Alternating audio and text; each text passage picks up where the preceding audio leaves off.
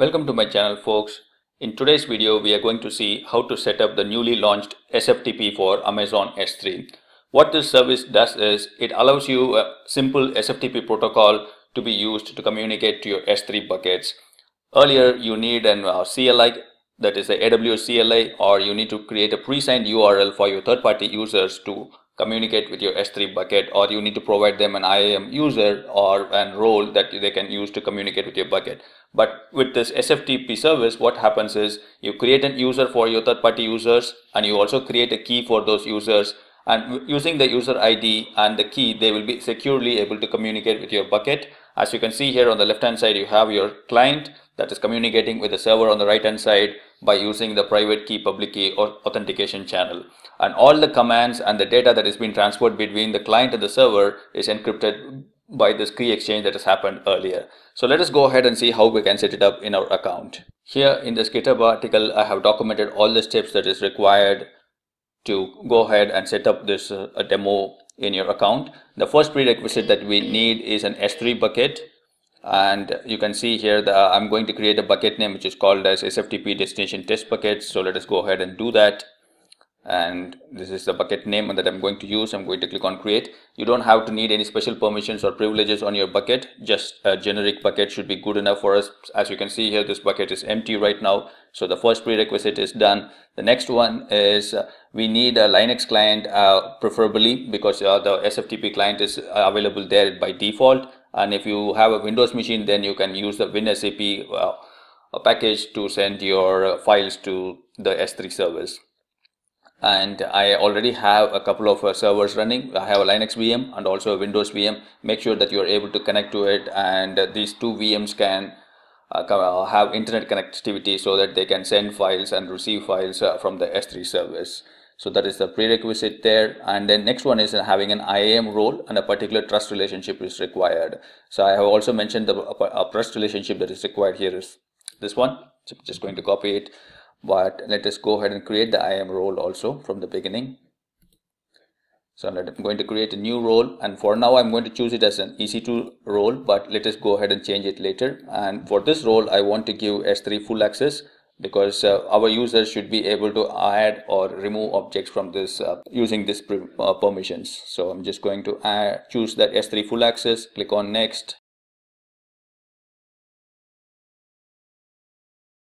Just going to review it. I'm just going to call the role as SFTP role so that we remember which role that we have created. So our role is created. I'm just going to click on that. And when you go to trust relationship, as of now it is on ec2.amazon.com, but for SFTP service to work, we need to change it to transfer.amazonaws.com. So I'm just going to change that one now. Edit the trust relationship, just changing it, and update the trust policy. Now we have done with the other prerequisite, that is setting up the IAM role also. So let us go ahead and begin creating the SFTP service itself. So if you come here and type SFTP, and we'll be taken to the home page. Click here, create server. And if you want to have a very customized domain name for your SFTP service, then you can have a Route 53 alias for it, or if you have your own DNS, then you can point that DNS to the SFTP endpoint also. For this demo, I'm not going to do that. We'll see that in a different demo. For now, let us see how to use the default endpoint itself. And for user ID management, I'm just going to say use the service managed one. This way it might be easier to get started, and once you are familiar with it, then you can have customized API gateways so that you can authenticate each and every request. For the logging role, you can leave it as empty as for the moment, and just go ahead and click on create server. So our server is getting created. Usually it takes about a couple of minutes for the server to come online. Meanwhile, if I go ahead and click on this one, it shows me all the properties that we have selected.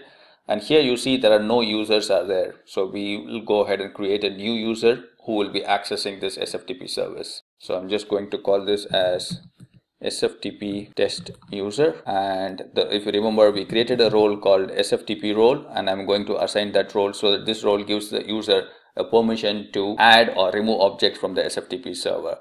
So to which bucket we want to give permissions to this user? Remember we created a specific bucket called as SFTP test bucket, destination test bucket. Yeah, that's the one I'm going to choose. And there are now no particular folders we want to give them or restrict permissions to. So I'm just going to give the entire bucket privileges for those users. So here is the public key that we need to assign to this user. And the easiest way to generate the public key is from a Linux server, or if you have PuttyGen, you can do that also. In this demo, I'm going to show you how to do that using a Linux server. So if you have a Linux machine, all you have to do is to create a key is ssh-keygen. That should be the command. And then I'm going to say the passphrase is going to be null. And then the file name that I want to save is -f test SFTP key. The entire command is there in the GitHub article, so if you want, you can go ahead and have a look how to create your keys. So if I do ls-l, you will have two keys. This is the this is the private key, and this is the public key. So this is the public key that we need to put it into the GUI. So I'm just going to open this keys, and remember, since our putty screen is small, you will have enter characters here. So I'm just going to copy this into my notepad, so that I can go ahead and edit it into a single line and update it there. So this is what I'm talking about. You can just remove all this. So the entire thing should be in one single line now. So I'm going to copy this now and put it into my browser there. So let us paste it here. So that is the public key that has been added, and click on add now. By this time our server would have usually gotten started, but it still says starting. So we have done all the steps that are necessary to go ahead and test our connectivity now. So let us just wait for the server to come online. Now, as you can see here, our server has come online, so we can go ahead and try to connect to the server from our CLI now. Let us copy the endpoint of our server. This is the endpoint where our SFTP server is available, and you can see here the username is here, and then the destination for this user is going to be this location. That is the home directory or the root directory of that bucket itself. So if you're on a Linux machine, it is very easy to make an SFTP connection. So remember, this is the server where we created our keys. So I'm just going to go ahead and say SFTP, and then the user -i. The key is test key. This is the private key. So, and then the username that we created is, if you remember, it is SFTP test user, SFTP test user at. So let us paste the server name now, and if everything is done correctly, we should be able to get connected. Now let us go ahead and accept the keys. Yep, we got connected. If I do ls-ls, it should say that the folder is empty, because as of now there are no files. Now that I have moved some files, let us do and execute the files again. So you can see here there are 3 files. I'm going to put a file here, input, and I'm going to say welcome to Mystic World. That is the first file I'm going to upload, and you can see here that it's got uploaded. Let us go ahead and check it in our S3 bucket now. So let us refresh our bucket now, and we should be able to see and file anytime here. Probably we are in the wrong bucket. I'm just going to go to the test destination. So you can see here, this is the welcome to Mystic World is the bucket file that we uploaded. And what I'm going to do now is I'm going to do one more file, and then let us try to do it from a Windows server as well. And I'm going to put the next file as Valaxy demo, and it is already got uploaded. Let us go ahead and see. Let me refresh this. Yep, there you go. That is how you create a Linux client and upload files to your SFTP server. Let us see if we can do this from Windows now. Here we are in the Windows server, and I have copied over my private key. Remember, if you are using SSH, then you need to use a PuttyGen to convert it into a PPK key. And if you are a WinSCP user, you should be familiar with it already. So I have downloaded WinSCP also. So let us go ahead and configure it now. So the first thing is we are going to put in our server name, and then the user. That is, our username is SFTP test user, and for password we are going to create the private file. So under SSH you will find authentication. Here we are going to choose our private key. So click OK and click on login. So the first time it is going to ask you, do you want to accept this user as a known server? I'm going to say yes, and it is going to do the key authentication, and it is going to list my remote directory. Remember the 2 files that we already have. So I've just created one more temporary file so that we can upload something there. So under desktop, we have this demo server, and then I'm just going to drag and drop this file and click on OK. So the timestamp was the problem, but should not be okay. Let us go ahead and say skip.